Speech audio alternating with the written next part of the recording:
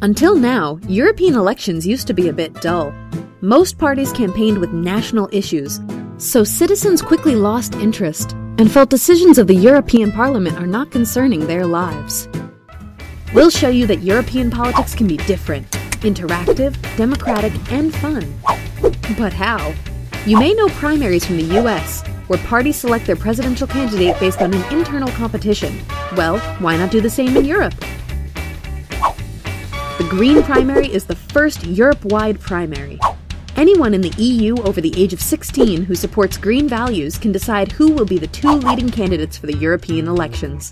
You can go online and vote anytime between the 10th of November 2013 and 28th of January 2014. The two winners of the primary will be our leading candidates. They will represent the Greens all over Europe, for instance in the presidential TV debates with the leading candidates of other parties. So, your voice matters.